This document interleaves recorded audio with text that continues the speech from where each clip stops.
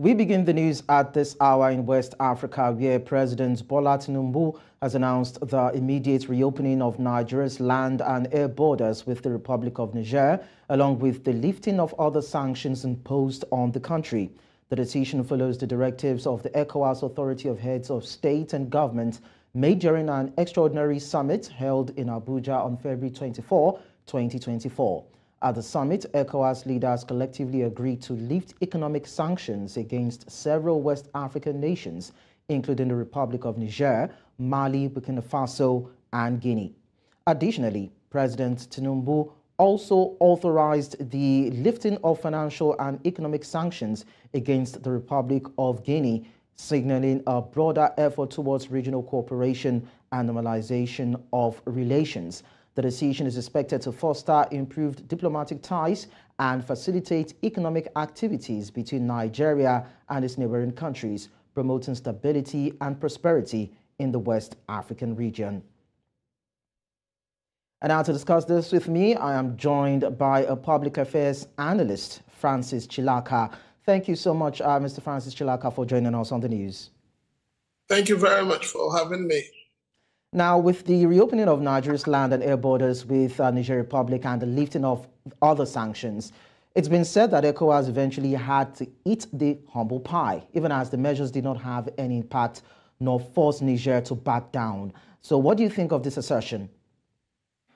Well, it simply shows you that the countries that make up ECOWAS have not benefited from it.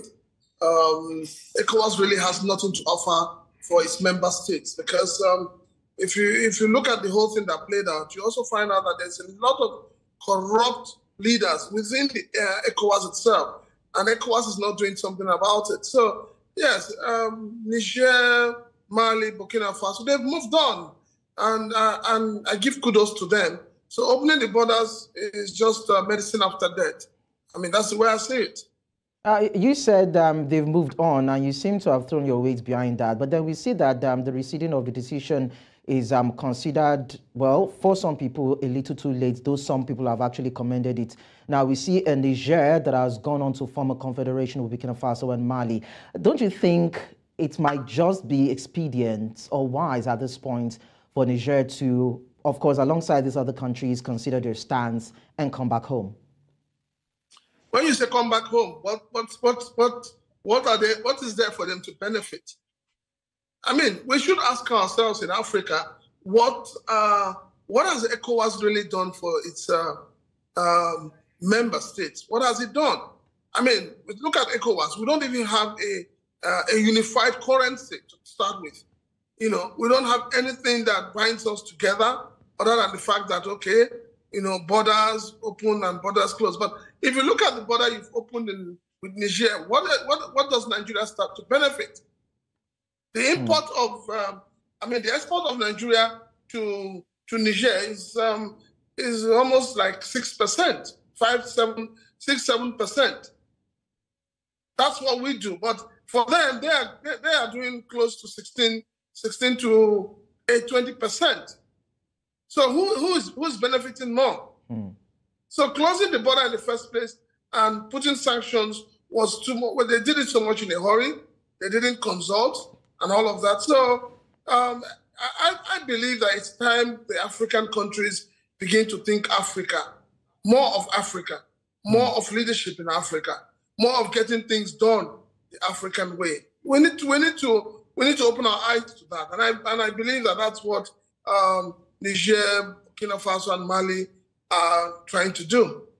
Well, you seem to have given hard knocks on the regional bloc, but then in a similar climb, looking at the magnitude and the influence such a bloc should have in West Africa, what are the things you believe or you think should form the basis of the regional bloc? What are your expectations that you feel they have not met? We are looking at a regional bloc that should, manage the economic stance or position or potential of this region, but we've not seen that. Even these countries have accused the regional bloc of not protecting its interest politically and in otherwise. What is missing looking at ECOWAS as a body? The first thing that is missing in ECOWAS is leadership. They don't have the right kind of leadership. They have a lot of member states there whose presidents have decided to stay for life. I think that when you talk about economic, you should also talk about the politics. There should be clear political lines for members. I mean, if election in a member state is considered to be fraught with violence and all of that, ECOWAS should stand its ground to tell the country that is involved to do the right thing. If you are a president and if your constitution says 4 years, 8 years, you do not have a right as a member state to look into your constitution to make it open for you to recontest. So these are things that ECOWAS should look at. And ECOWAS should look more of the African way of doing things. How do they help African nations to survive, in terms of insecurity, in terms of food and all of that. So ECOWAS has a lot to do. And ECOWAS is not really doing anything. It's just there on paper. We just hear ECOWAS. But what are the states, what are the countries making up ECOWAS? What will they say that they are benefiting?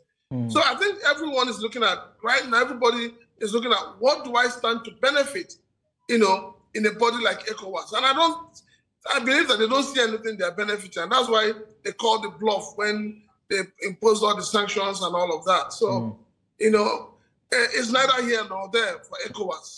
All right. Okay, so for these countries now ruled by military juntas, what do you suggest engagements might or should be with the bloc from this point? Is it the acceptance of military coup leaders legitimizing the regime, or probably a room for further negotiations at reestablishing democratic systems and strengthening diplomatic ties?